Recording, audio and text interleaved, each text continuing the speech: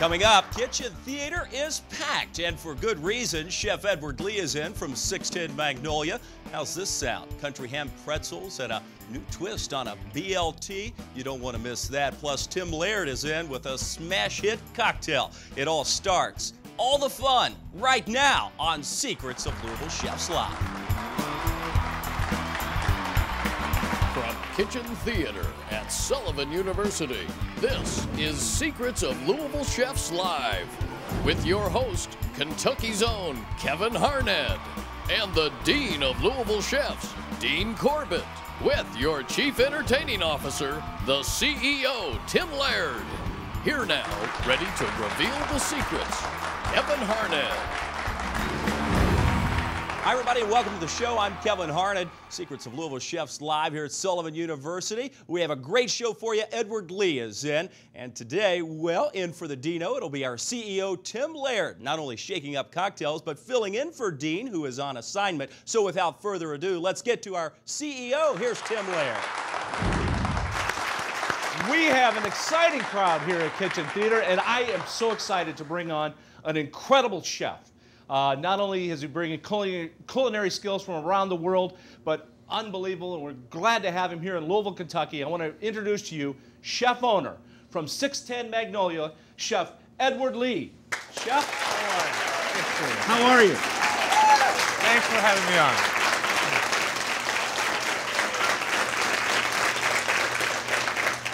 I'll tell you, it's exciting to have someone of your caliber here in Louisville. We're excited, and you actually came from New York? Originally, yes. I was born in Brooklyn, of all places. Wow. Yeah. Long way from Brooklyn. It is.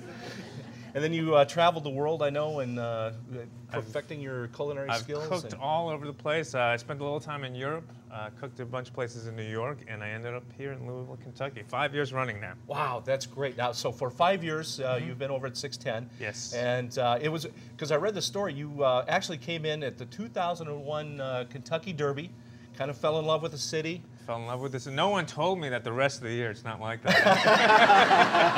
That's our secret, too. That's getting great chefs in. That is perfect. Well, anyway, Chef, we're glad to hear you. And I know Kevin talked about a pretzel and a BLT, but I know it's nothing like the pretzels and BLTs we know about. So, Chef, do your magic. All right. Well, so I thought today we'd do something real simple, take a really simple concept, but kind of heighten it up and do something really fabulous with it. So the first thing we're going to start with is a pretzel. And this is the easiest thing in the world to do. I'm going to start with, I hope everyone has one of these at home or something like it. I'm going to start with about 2½ cups of flour. And we're just going to throw that in there. Is that just all-purpose, Chef? Just all-purpose regular flour. And here's a couple of secrets. You're going to start with the yeast. And now this looks a little bit cloudy, but what I've done is I've put about a teaspoon of yeast. It's an active dry yeast you can get at any store in a little bit of warm water. This has been about 5 minutes sitting there, and it's activating. You can see it's gotten cloudy. So I just throw that right into my mixer like that. Then I've got about 1/6 of a cup of brown sugar, and what I'm going to do with that is I'm going to throw it into about a cup of warm milk. All right, just that looks great. Throw that in there. Now, the reason we do this, the brown sugar adds flavor, but also the yeast likes to feed off sugar. So we throw that into the mix there. And that's great, because a lot of doughs I'll use the regular sugar, but not the brown sugar. So. Yeah, the brown sugar, especially with the pretzels, it's going to add a little bit of complexity. It's going to add a little bit of sweetness, a little bit of caramel color. I like that. And that's pretty much it. You're going to throw that in there, and I'm going to slowly, very slowly let that come together.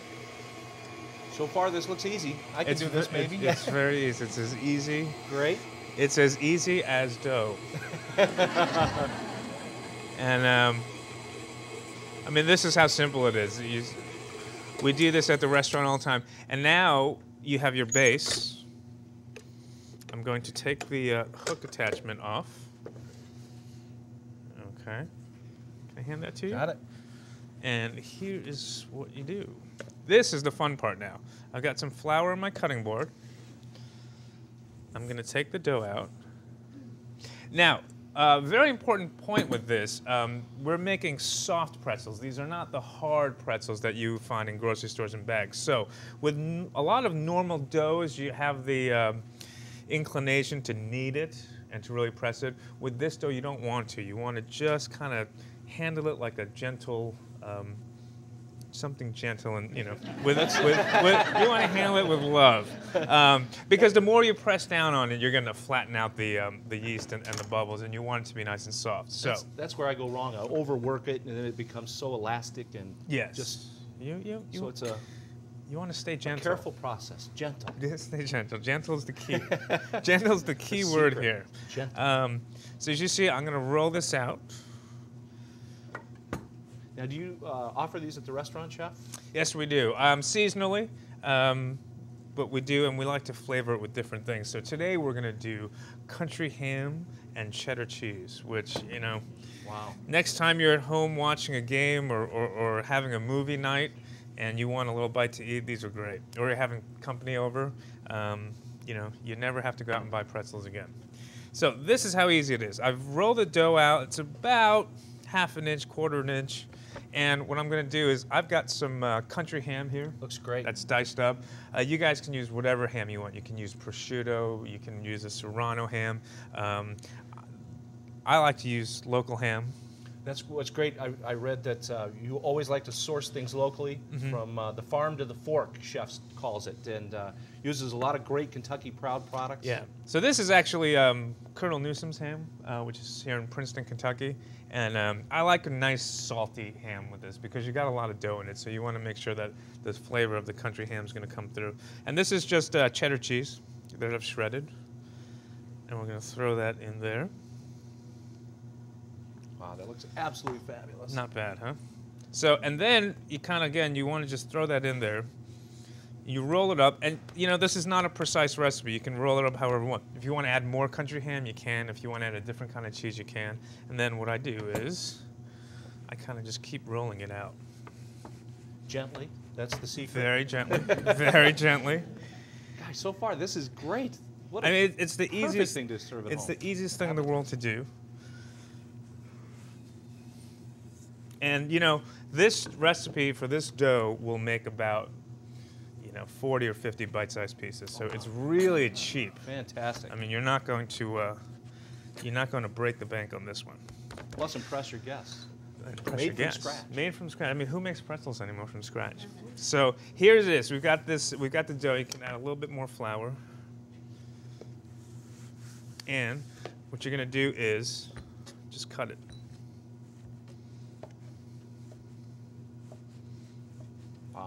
And then let's pretend that these have risen for about 2 hours. And here's the secret to pretzels. You ever wonder how you get that nice brown, crusty thing on a pretzel? Well, what it is it's baking soda. And so what I've got here is a solution. It's about a teaspoon of baking soda for about 2 cups of water. And you just bring that up to a simmer. And so what I'm going to do, I've got a little bit of baking soda here. Can you... It causes a cool reaction, yeah. So if you're around people too, you can impress people with it. The magic pretzels. Now here's the key to a good pretzel, and this is where it gets a little bit tricky. What you want to do is you want to dunk your pretzels in this, and it's just slightly simmering. It's not boiling, and I do them about 8 or 9 at a time. I don't throw the whole thing in at once, and what you want to do is now you want to sit here and you want to count 20 seconds. 1, 1,000, 2, 1,000, 3, 1,000, 4, 1,000, up to 20 seconds. If you do it less than 20 seconds, you're not going to get that nice brown color. If you do it a little bit longer, you're going to absorb too much baking soda into your dough, and then it's going to taste a little metallic. So you don't really. So it's really key at this point. You really have to kind of watch. This is not the time to go have a beer or watch TV. This is, you can't leave it. You've got to watch it and count. You got to sit there and count. So I think that was about 20 that was a good. I think it was. I think so. So I'm a slow counter, but take it out. Just kind of give it a little drip, and then you want to immediately, and you'll see the dough is just a little bit par cooked on the outside. And now here's the fun part. I've got pretzel salt, which is actually, people always ask me like what kind of salt it is, and It's just called pretzel salt. Can you use other salts? I mean, there's so many great salts. You can out use there. a coarse salt, Okay. like a crystal Like a sea kosher, salt. But they actually, you know, it's funny because you buy this from the purveyor and they ask what kind of salt. It's pretzel salt. Pretzel It's salt. just what it is. And so this is the fun part. And you know, if you're a saltaholic, you can add a lot. You can add a little bit, however much you want. But a pretzel needs some salt. You just got to have the flavor. It needs it. So. And the crunch and it's part of the experience. It's part of it. So this goes right into the oven at about 450 degrees. You want to watch it real closely, but about 10 to 12 minutes should be plenty of time. And then what we should have, got some actually in the oven. Wow. And there you go. There we go. Oh, and if you could smell this, it's just the pretzel, the dough. You know what? I've got to get. We've got to have a beer with that, don't we, Chef? Yes, we do. Now, we couldn't have one while we were making them boil, so I know that beer and pretzels are a good thing to go together. And I'm just going to finish it off with a little bit of melted butter. And that kind of puts the final stamp on it right there. Oh, and that looks great. Like you said, these are soft, pillowy, not the real hard. No, these are not the hard ones. They've got a nice crust on the outside, but as soon as you bite into it, they're going to be nice and soft on the inside. Nice and easy. Very good. Well, cheers, Chef. That looks like a great start. Thank you very much. Oh, I forgot. The most important part of it, your mustard. Oh, you've got to have that to dunk with, right? You got to have mustard, yes, to dunk with. And what I've done here is we've actually diced up some jalapeno peppers, and I'm going to throw the jalapenos into it because you know the crowd loves that. Yeah, because that now you're going to get the heat, you're going to get the mustard, and so what you do is just throw a little bit in there. Plus, that's a beautiful presentation. I like the color of the green and the red. I like to kind of throw it in there, throw it right in the middle there, and there you go. Beautiful! Wow, Chef. Fantastic. Coming up, a BLT, but it's a BLT like you've never seen before because Chef Edward Lee from 610 Magnolia will be coming back with his second dish. So stay tuned. Thank you.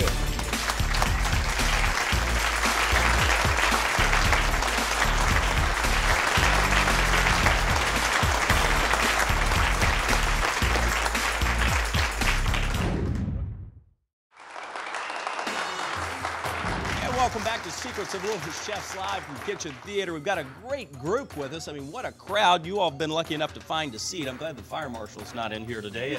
It's packed in here, isn't it? Yes. Now, you all have the great chance. Did you know making pretzels was so easy? Oh, he made it look really easy. Didn't he? Now, did you learn any secrets about making pretzels? Oh, yes, it is. Yeah? And the secret to making it very brown. Yeah, and that's what I had no idea that baking soda did that. Go ahead and take a taste. We want to see how these pretzels taste. Of course, they have the country ham and the cheddar cheese. And how is it? Yeah, this is great. Yeah, they look delicious. They're almost like little pizza bites, but pretzels. And how is it? Oh, excellent. The jalapenos are a must, too, in the mustard. Yeah, and it's a beautiful display. Well, thank you all for coming up. We appreciate it. Roxanne, Lorna, and Lori in the studio audience today. We've got more. Edward Lee is here with a great BLT. He's with Tim Lair.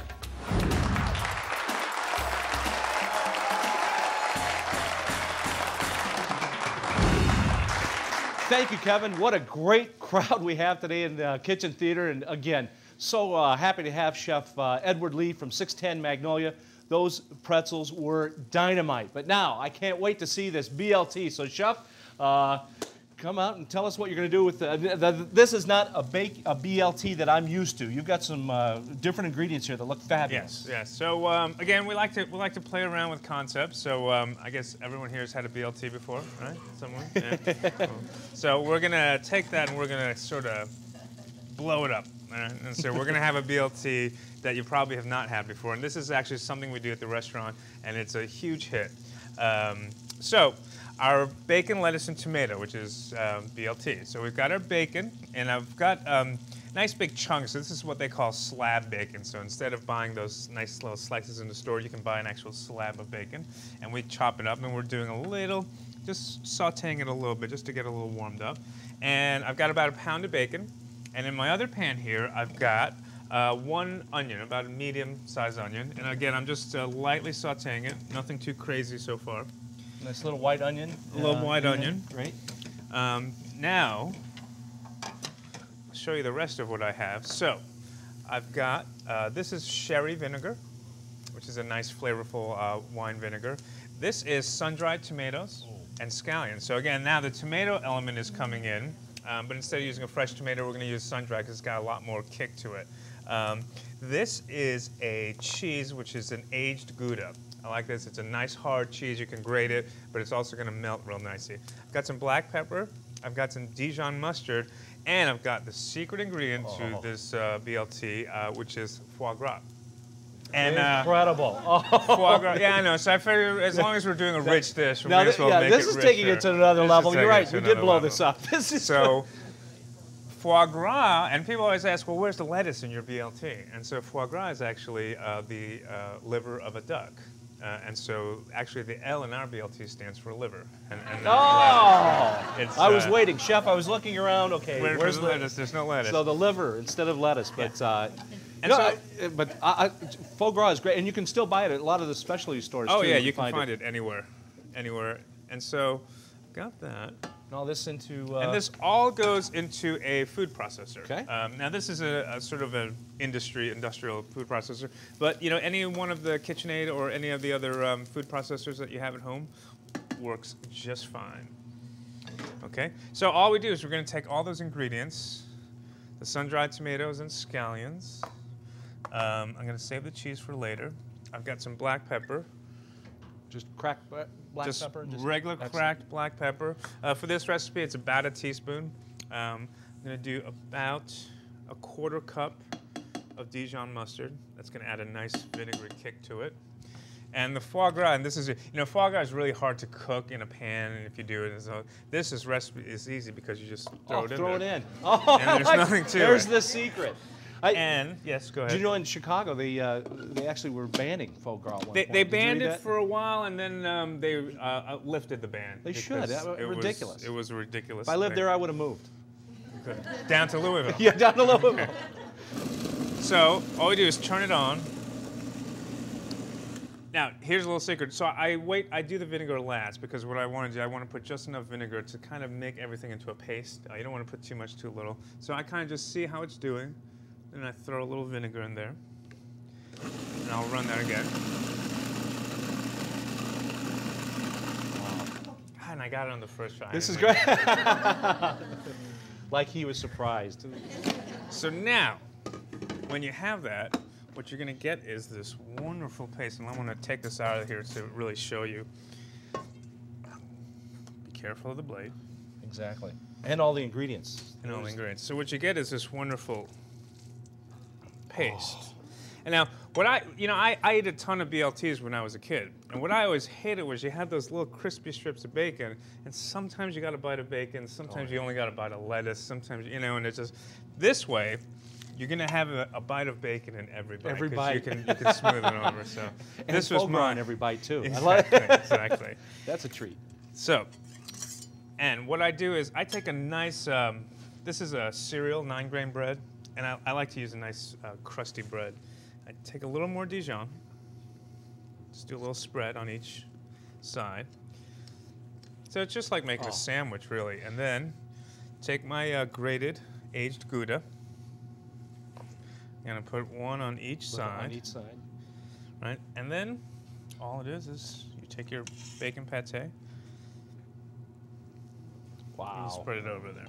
What we do is, I like to use the pan that I was rendering the mix. Why? It's got a little bit of bacon fat still left in there, right? More bacon fat. You know, as long as we're making a BLT, we may as well bring it out. I love it. So what we do is just cook it, and you're just gonna cook it long enough to toast it on either side. Toast it around and keep it warm. The cheese will melt it together, it'll bind it, and you'll be ready. This will be like, take 2 minutes on either side. Just want to arrange it on a plate. You know, and with this, I really don't see any need for fancy stuff or twigs or leaves or anything. It's just, I agree, it's Chef. just kind of what it is. This is a masterpiece, Chef. Fantastic. Oh.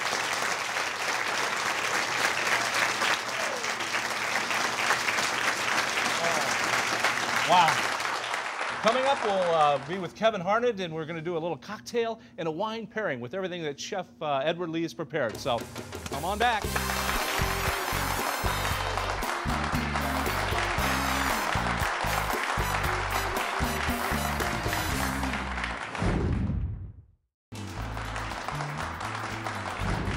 And welcome back to Kitchen Theater. I am Kevin Harnett, and we have just enjoyed some fantastic food from Edward Lee at 610 Magnolia. Dr. Foster is here, one of our lucky and one of our many studio audience members. Thanks for being here. Oh, I'm clearly the luckiest one.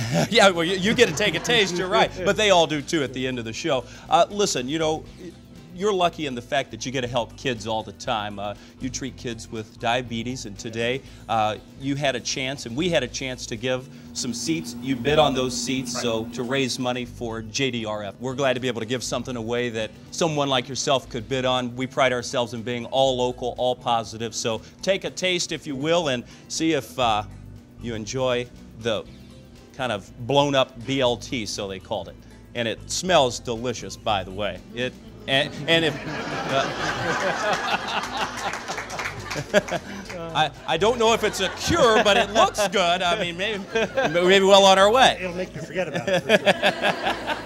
Well, listen, thank you, Doctor. We appreciate your support and glad that you're here.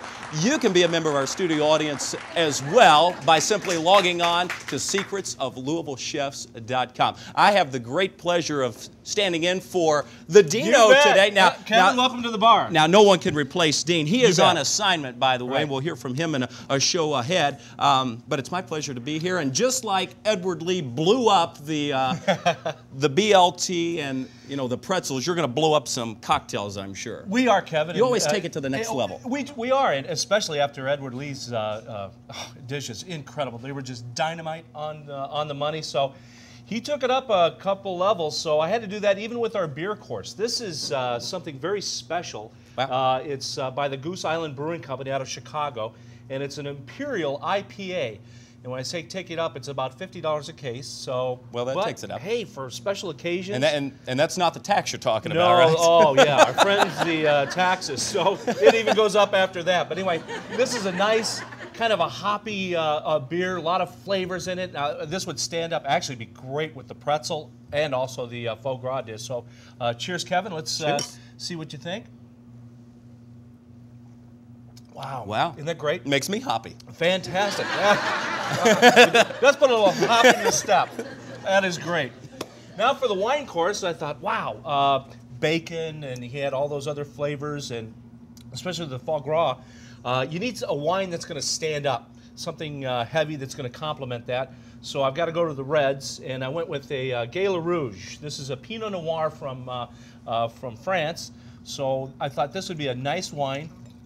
That'd be just a great accompaniment with both, actually, the pretzel and the BLT that Chef did. So, now, let me ask, is there a right or a wrong when choosing a red or a white or a blush or a whatever? I mean, how do you know? You know what? Here's my rule. Drink what you like to drink, and you're going to be fine. But there is a rule, and the way I pair wines with foods is I look for complementary. If it's a light dish, I go with lighter style wines. If it's a heavy dish, or let's say heavier spiced, I go with a heavier wine that'll actually complement the meal. So that's why like a heavy Cabernet goes great with a big steak that has all that fat and blue cheese and things like that. It just calms the wine down, and the wine calms that food down, and it just makes a nice pairing. So, but what's fun is go out and try to experiment. Yeah. So, it can be intimidating. It can be, but it actually is not. Just go out and buy some wines and have fun. Great wine. I think that is good. That'll stand up to everything that Chef created. This one looks complicated. Cocktail time. Well, he had all those tools and ingredients, so I thought I'd bring the muddler out. We're going to muddle this one up. This is what I call the Wild Berry Smash. And it's a lot of fun. Fresh ingredients. Chef likes to use fresh ingredients. So the blackberries are coming in right now. Wow. So I've got this is going to make 2 cocktails. So if I'm going to do one, I do 4 fresh blackberries, 4 fresh raspberries, and to that about 2 wedges of limes. And I've quartered this up a little bit because I'm going to muddle this. So put those in there. And then about a teaspoon of super fine sugar. So this has my mouth watering already. This is. I mean, all those great ingredients. And then we want to just muddle this up, which is just basically going in there and just getting all the essence out of the limes. You get a good little workout with this, too. It's kind of fun. I have a feeling it's going to be good for my cold as well. Very, very much so. So once that's well muddled, I then go ahead and put in about 2 ounces of sweet and sour. Okay, so that goes in. And to that, into my shaker, a little ice. Looks complicated, but again, it's one of those dishes that you can do at home. All right, now we're going to shake this up. And I want to give this a good shake because I have all those ingredients in there. It's okay. I'm a professional. You don't have to worry. I wonder why you didn't ask me to shake that thing up. And then, once I give it a good shake to get those ingredients, then I'm going to put in our ingredients, secret ingredients, about 1.5 ounces of Finlandia's wild berry fusion. So it'll actually, again, I'm doing this for 2 drinks. So right. Well, you did say you were a not slow. to be, not to, Just to pick up on when he said I'm a slow counter earlier. Did you notice that? That's right. That's the old bartender trick. Count 1001. That gives you an ounce. But when you count slow, you get more. The secret. Anyway, now a couple of things you could do at this point. You could either strain all this out so you don't have all the berries and the limes, but I think it makes a nice presentation just as is. Isn't that great? Doesn't that look refreshing? Beautiful. And again, one of those things you just muddle up, and you can do other berries, whatever you want, whatever's fresh, no rules, just a lot of fun. There it is, the wild berry smash. Cheers. Yeah. Oh, wow. Wow. What a summertime drink. I love it. That's very good. Refreshing. Indeed. And again, I saw you like Dino, went back for a second Well, step. I did. That was great. All right. Well, listen, it was a fun day today, Kevin. Great to be in here. Edward Lee, what a fantastic chef he was. I want to thank everybody, all our sponsors, Sullivan University, Kentucky Proud, the Michelob Fine Family of brands that are part of this, PNC Bank, and also Takeout Taxi, a great service where you can actually call them up and they'll bring the restaurant to you. So thank you very much, and we'll see you next time on the Secrets of Louisville Chefs Live. See you then.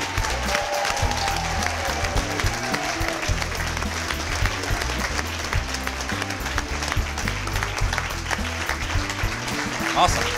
Secrets of Louisville Chefs Live is recorded in front of a live studio audience.